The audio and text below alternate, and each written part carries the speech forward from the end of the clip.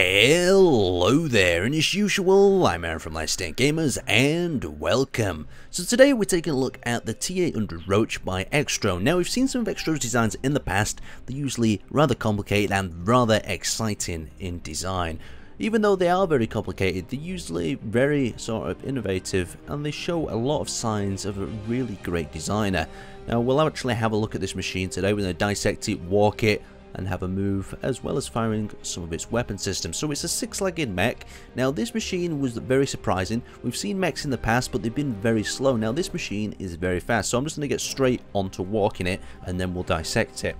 So we're actually going to hop in the cockpit. We're going to access the controls by hitting number 9, and you can see that the legs kick into action straight away. I'll hop back out to my side perspective with the spectator cam. You can actually have a look how the legs are actually moving. We've got the pistons that are pulling the leg up and down, as well as the joint pistons that are pushing the leg in and out. Just look at the speed of this thing, and it's even crossing over sort of minor bumps very well indeed. So the outer leg is lifting up and reaching over the terrain, and each leg is actually supporting each other. So we have 4 legs on the grounds at all times, so this thing is very well supported. Now let's head back into the cockpit just for the moment. We'll position the camera over here, and we'll hop back in with an F6. Now we're in here, we can actually begin trying to turn this thing. So we'll try turning it left. So we're going to activate button number 1, and it's going to start turning the left leg sharper, and the right legs will turn longer, pushing us around that left hand turn. So let's actually get a look with an F8 on the spectator camera of exactly what's going on with them pistons there as we turn and rotate. So you can see how the legs are actually being retracted and pushed in. Just look at that piston technology. Wow, how has this guy done this? It's amazing. So now a really cool feature of this machine is that we can actually make it stabilized. You see how we've got it at this perspective. It's halfway through a walking step, and we've got legs off the ground. It's not very controllable, and it could be knocked over. So if we actually press 9 on the second pad, you can actually see it starts to flatten out the legs, and it balances all the legs off at equal points, and it's a little bit springy. And there you go, it's come to a landing rest. And we can also lower the legs individually. So say you want to crouch down behind an objective, you can see we can lower the rear legs, center legs, and forward legs, all retracting down, giving us a much lower profile. And if this was some sort of troop transport, even on a planet or something, you could get guys straight out the back.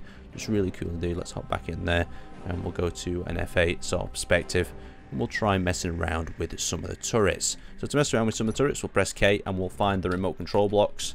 So remote control, where are you? So I think this one is the front turret. Let's access F9, so we can actually move that around. You see we've got front turret control.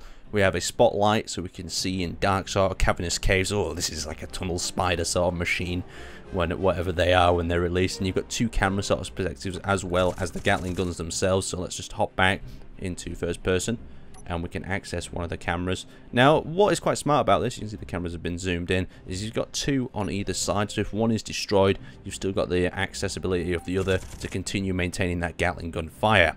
Now let's hop out of that and actually try to get control of the second one. That is on the other tab, so remote control 2. We take control of that, and we'll go back outside. So you can see we've got now control of the much larger sort of rocket turret on top. Now what's really cool about these as well, as you're walking, these turrets will function as well.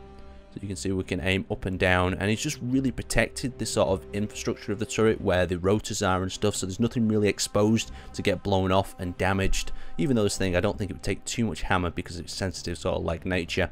Now let's actually set up a few of the firing commands. So we'll go back into F6, we go to 4, we've got the camera, and we can just fire all rockets at once. We can also do a sort of synchronized fire, so we can sort of fire them in different sorts of volleys.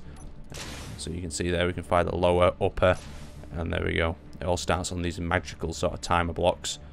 Very cool indeed. Now it's reloading. Back to 6, back to 7, and there we go. You can see it firing in different sort of patterns depending on how you set it up. So I think for this final test, we're actually going to attempt to walk this thing across the landscape while controlling some of the weapons. So I've got 3 set up. Let's actually have a look. So we've got the turret on top, firing the rockets. You can see it's moving very easily, no sort of lag, no sort of stutter, but this is obviously just me playing by myself. In a much larger server, I guess it would have a lot more problems. Now let's switch back from that, so we'll go to T and then 5 if we can, and we can get access to the machine gun on the front. And we've gone out of camera perspective, so let's grab back the camera, and we'll try to bring it into another spot there. So there we're back in control of that front gun. We'll turn on the little light there as we're looking through some sort of dark tunnel. Oh, it's so cool. So to wrap this up, the T-800 takes piston-based walkers to the next level, and the core factor of this is it uses a very realistic system. It uses a push and pull method, like the muscle in your arm. If you pull the muscle or you contract the muscle in the arm, one is pushing and one is pulling. And this is what this system used to be pretty effective at running across this barren landscape, and it even uses that system within the joint itself. You can just about see it there. Anyway, I'd like to thank you guys for watching, and make sure you check this out on the workshop.